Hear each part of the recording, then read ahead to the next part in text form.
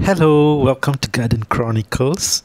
In today's video, I'm going to talk about a little bit on the extension version of this Anthurium plants, more like part 2 from my earlier video. Here in this particular video, I will be talking about how I propagate my Anthuriums using the bare stem cutting and how I transfer them from stage 1 to stage 2. Also on some essential matters on how to care for this particular plant. So sit back and enjoy the show.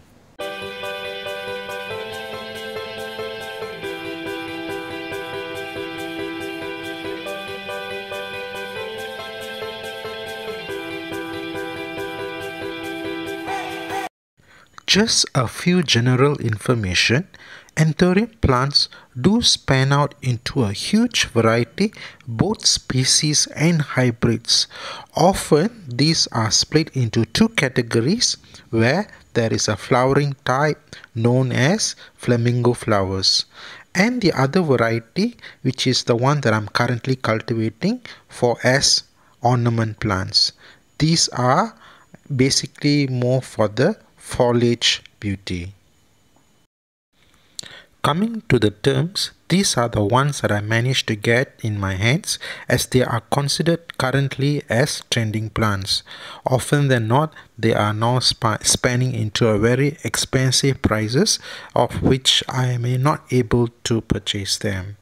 Somehow, to cater for the general public, most of these particular species plants have been hybridized, and so these actually make them hardier and able to handle the lowland climate zone, especially when it comes to the hot and dry weather together with the wet and humid weather. So in these two extremes, this particular types of anthuriums able to handle this kind of plant stress.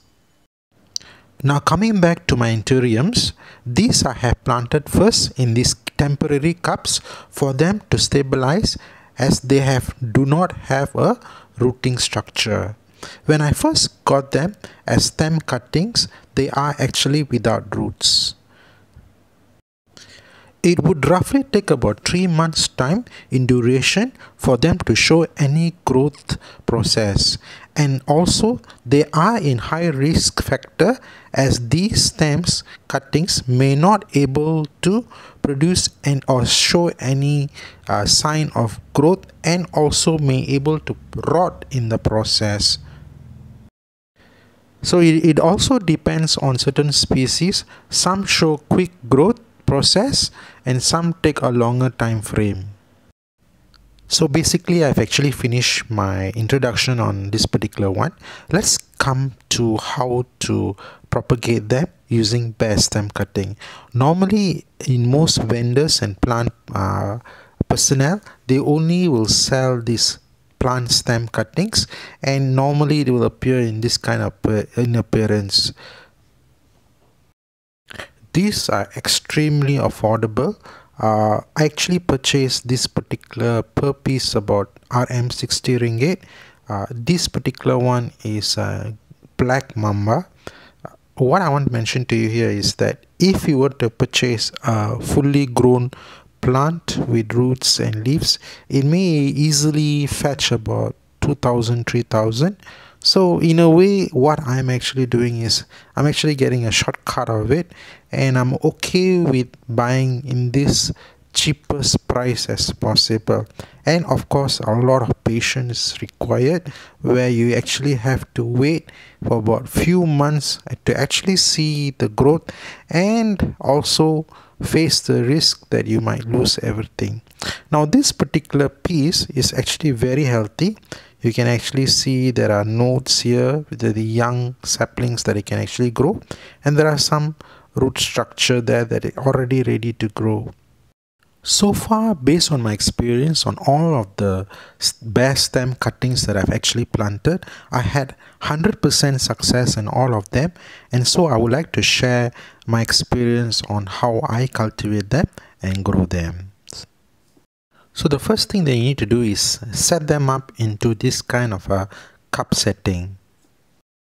Some gardeners take the risk of planting straight using the bare stem cutting to the potting soil medium, and the high risk factor of the whole stem turning into a rod is there. So what I normally do here is that I will set it up separately first as stage 1 in growing them in cup in a sterile condition, so that there would not be any rotting problems that might occur. Now let's get to the ingredients used here. This is actually the bare root stem, and this is the cup that I'm going to use for the propagation. You can actually notice that I have actually made some holes about 1 inch away from the base. Just take note to wash the cup properly so that you don't have any contamination. I actually use scissors, actually put it on a stove and just poke through the cup, the plastic cup, and it is just done very firmly. You can actually use various ways based on what you're comfortable with. Just take note that the cup fits the bare root stem, because if it's too small then it defeats the purpose. I'm actually using a Coca-Cola bottle. This is one of the gas bottles that I actually recycled back, actually cut into half, and also made some holes just like the earlier one, and just double check whether they can fit nicely in between. I'm actually planting them diagonally. I don't want to put it upright because chances are I'm actually looking for more than 1 or 2 buds to form. Okay, when it comes to a cup, what I'm actually using is I actually put a stone here. Based on my experience, sometimes when you have everything that is just perlite and all of the materials here are actually very light, they can actually topple over. So putting a stone there actually helps a little bit of weight and keep everything stable. Just like any other context, after putting a stone, I'm actually using a cotton fiber just to hold the water, a little bit of that, and after that I'm actually using coconut chips.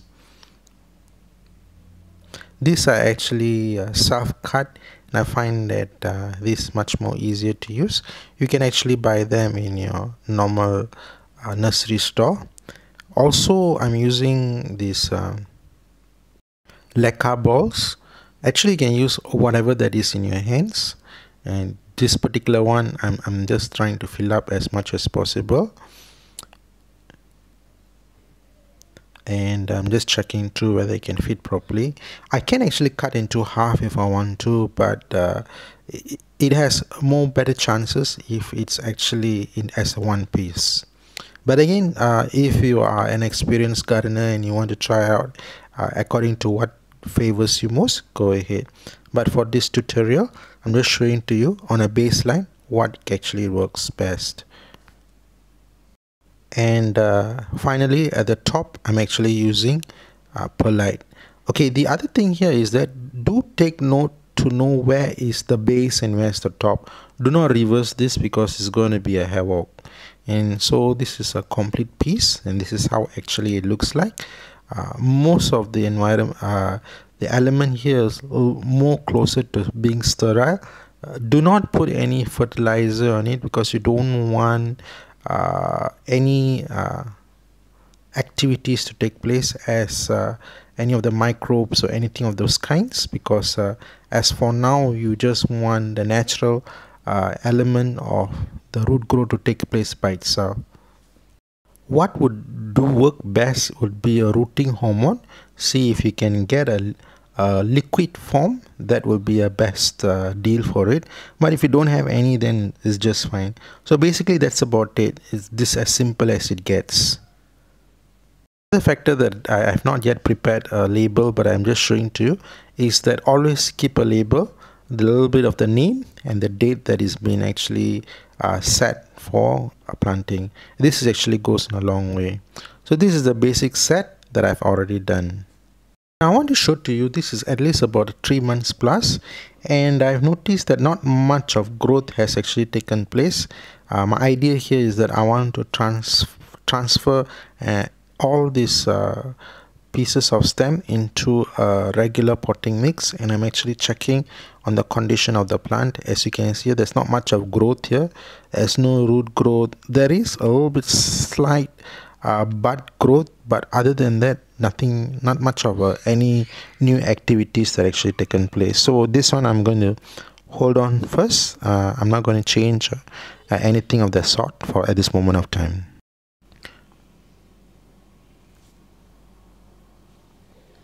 Coming back to the second one, if you can notice here, there is 2 new leaf growth here, and on the stem this is also close to the date. If you can see it clearly, it's somewhere on the 6th of December. I've actually planted it. I need to redo all these labels all over again. Anyway, there's 2 leaves growth here, but however, I've checked through and there is no strong root growth over it. Don't want to disturb so much about it, but just roughly check through, and I see that nothing of a strong root growth or nothing visible. So I'm just going to leave it and let the root ball take more development before I change to this particular supposed potting medium. One of the important things here is that because this is a sterile environment, it will not grow very well for at this moment of time. However, the root growth is the most important factor, because if there is no roots, then I would not want to disturb it, because the plant can go dormant. This is another one. It's actually a Darkform, also on the 6th, and this looks very promising. You can see some growths on the roots all around at the perimeter of the cup. So you can see here, and this particular plant would be a likely candidate that I would want to change the potting medium. One of the most important things about growing them in a cup is that always keep the cup in a plastic container which is transparent, so you can actually check on them immediately, and if there's any problems or any rot, you can actually immediately take action on it by using fungicide, or even if there is a insect infestation, you can also attend to it as immediately as possible. So you can see over here there are a very healthy root growth over here, and it looks very promising that I may want to change this potting medium. So yeah, some gardeners may want to keep it as it is without changing the potting medium. Yes, they can do so. In my case, I would often change it because I want the plant to grow bigger and more stable, and it actually will help the plant to become more hardy, because keeping them just in perlite alone may not be in a long-term basis. Let's look at the materials that I'm actually using. I'm just using a regular flower pot. I think this is something not too big, not too small, just nice. And as usual, I'll use this cotton fiber just to help on the drainage hole, and sand. This is basically construction sand, or any sand that you can actually get your hands on. I find sand is a very good fast draining medium. And let's say if you can't find sand, you can actually use perlite also, but I find perlite is being very expensive, and sand seems to be a very good alternative. This is coconut chips, as I mentioned earlier. I actually collect all these around the neighborhood, and actually trim them by myself, because I find that these are the resources available around my neighborhood. And for fertilizer, I'm actually using compost, and I find compost seems to be a very stable medium to use in comparison to any other fertilizer. So let's get started. For my drainage hole, I'm actually using the cotton fiber. As you can see, I'm just putting it just nicely where I can actually sit in very well. Also, it actually regulates overwatering, so this will just keep it very nice and moist. After placing the cotton fiber, I'm actually putting in the compost. I normally use a little bit of more on a generous amount of compost, because after this I'm not going to put any fertilizer on it, and I find that this is very stable. It actually doesn't burn the plant. And also I'm just putting it at the base, because I find that I'm letting the roots to slowly grow and reach over there. So in a way it is actually, how do you say, very stable. So actually another factor I'm actually using is that I'm actually putting layers. That means after the cotton fiber, I'm actually using the compost followed by coconut chips, and then the sand. Then I'm doing it all over again. So in a way there is two layers here.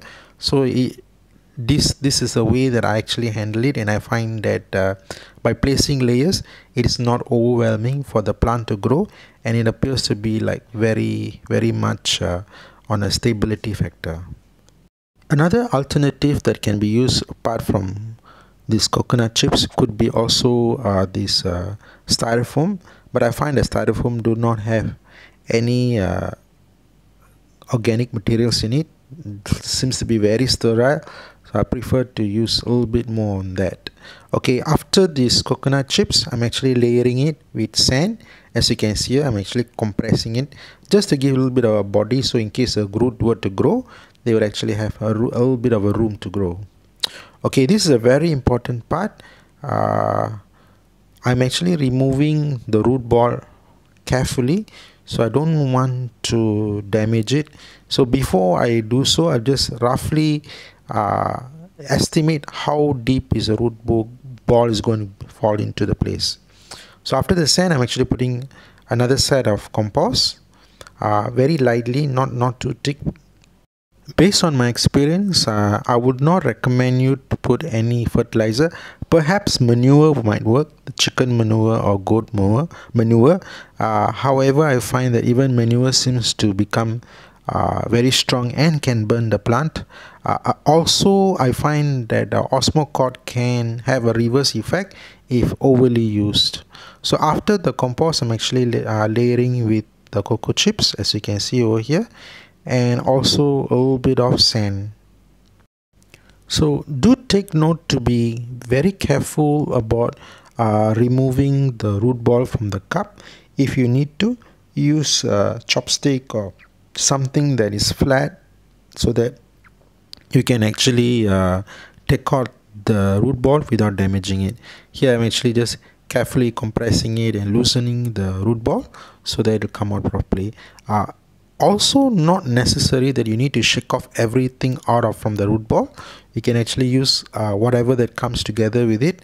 It's okay, because you don't want to disturb as much as possible. Try not to disturb it, and because it can actually face shock and may go dormant, and even the leaves may drop off. So do take note and be cautious about it, not to damage anything. So patience is the key. Take your time. If you are rushing for time, then don't do this. It's very much therapeutic, so enjoy yourself while gardening. Don't stress yourself up. So see, they just gently, and the whole thing comes out carefully. Don't accidentally drop the whole cup down. It might snap and break the leaf, and it'll take another 1 month for the leaf to grow back. So this is a very slow growing plant. Any slight growth actually takes in a month's time. That means the new leaf will take another 1 more month. A little bit of that will take another 1 month. So the duration of growth is actually 1 month old. So it's a very slow growing plant, and any accidents, a silly mistake, is going to cost you another 1 month in waiting. So it's really, really patient bearing plant. So actually, as I mentioned, I always plant them at the site. As you can see, I just carefully layer it, and don't want to damage the root ball. So basically just that. So you sit on top of the medium.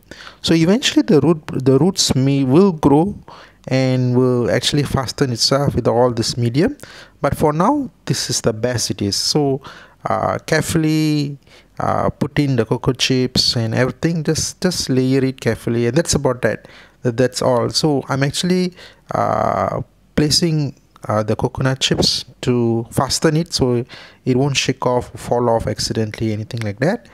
And this actually, there's no hard and fast rule that you have to put this number of coconut chips and all that. I think basically this is how I actually do it. So as simple as it is, very effective. Another factor about coconut chips, do check on them. You don't want to have any snails or slugs sitting on it, because that will actually cause more damage than good. So finally, I'm actually topping it up with sand.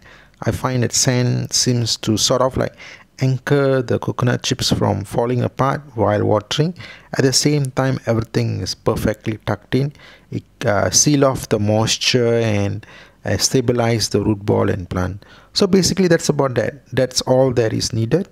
No hard science on this. As simple as this. These are the very easy material: sand, coconut chips and compost. So very much the transference of stage 1 to stage 2 from cup to a potting medium. One of the important factor is that when this is done, you will find that the growth will be very steady, and you will find that it is very much stable. The other thing here is that I will always mention that not to cover the top part of it, because it's very important. If it's fully buried or totally buried, chances of it to have crown rot is very high, and you may have to dig out the whole thing and replant again. You may have to wait for another 6 months to see all over again. And worst case scenario, if there is stem rot on it, the whole piece is gone. So in a way, it's going to be trial and error in your experience, but other than that, it should be as simple as this. And also another emphasis, always keep the labels on, and if the labels is not visible, make a new one. I have not done that, but I shall do so as soon as possible after this video. Okay, this is the earlier plant that it was in cup for some time ago, and I have transferred it into the potting media. As you can see, the older leaf and the newer leaves. And how is it? This is actually on the 20th of October, and this is supposed to be a Verde hybrid. And actually I'm surprised, because it's about 6 months now, and this is the growth factor that I'm actually seeing. So in a way, it took about 3 months for it to be in a cup, and another 3 months in this condition. So I actually transferred it when it was only a single leaf, the older leaf. Now, as I mentioned, one leaf takes about a month for it to grow, and so it's a very slow and steady plant. All these are actually kept in a bright shaded area. They do get occasionally heavy rains on them, but very much control. I normally water it like 2 days once, and then I lightly mist it. In a way, what I can say here is that right now is acclimatized, and so there's not so much of burns. So in a way, as you can see, there is no tip burns, and everything looks okay. The colorization, everything seems to be fine. Then there's nothing much to be worried about. So this potting media is actually good to go. Actually, it can last at least about 2 to 3 years until the plant has actually overgrown the pot, meaning that the root ball, the roots are actually growing above on the coconut chips.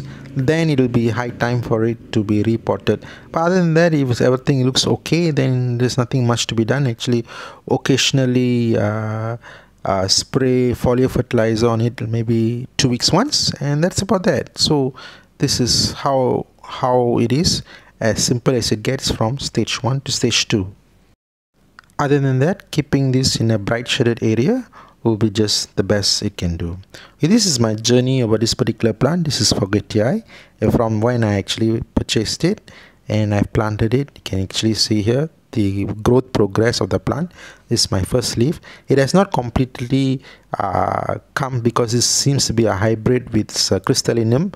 So crystallinum seems to be taking its dominant role on it. So the leaf feature of Forgetii have not taken place. So from cup right up to a potting medium, which I've done today. So you can see, and we can actually view the growing process maybe after 1-2 years time. Similarly, this particular one, this is a Regale hybrid from a cup to a potting media. This particular one is a very slow growing plant. This supposedly actually a Magnificum hybrid. It's supposed to have a squarish petiole. It can only be visible when the plant has grown to a matured stage. And finally, this particular one, identified as Regale X, also a very slow growing plant. Actually, it took months for this particular leaf to form, and from the cup I have actually, if you can look at the leaves, they look gorgeous, slightly bigger than any of the anthuriums that I actually come across, and I have changed it to this potting medium. So that's about it. That's all there is on this. There's no hard and fast science rules on this. As simple as it gets, being practical about it, this is the easiest way to do plant propagation. Now I want to make an emphasis about this particular thing. I'm actually using snail bait on this.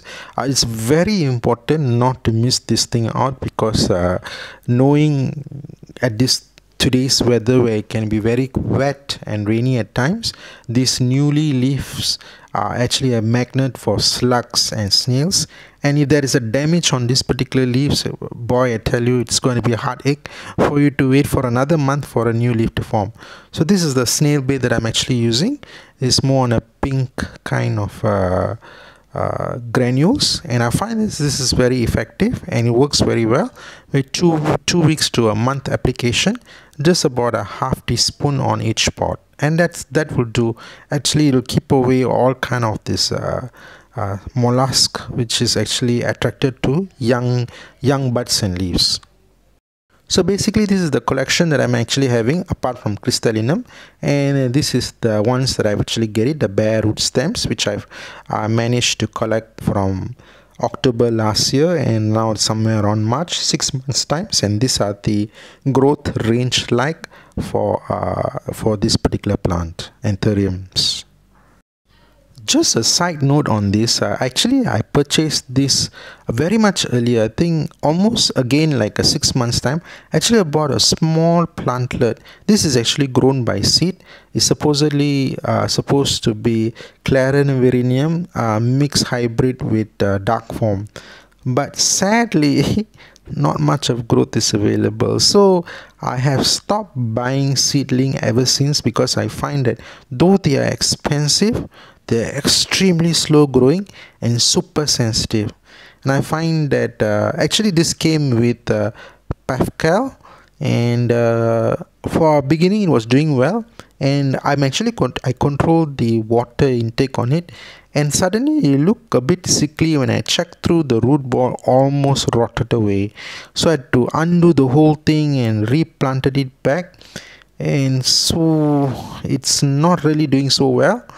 It was costly during the time that I actually bought it. Was during the trending time, and I made a decision to get it somehow, just to experience it and see how it works. And it's super slow growing plant and easily can die, so unless you are okay with it, then go for it. But if you are like me, I think the bare root stem seems to produce a matured leaf within 6 months time, which is very much satisfactory in comparison to seedlings. I have now come to the conclusion of my video. If you have any questions, put them in the comment below and I'll try my best to answer them. If it's possible, please do click like and subscribe my channel. Thank you so much for sitting with me for this 30 minutes or so for this wonderful video of anthuriums and how to grow them using stem cutting. Thank you, and I'll see you in my next video. Take care, have a nice day, bye.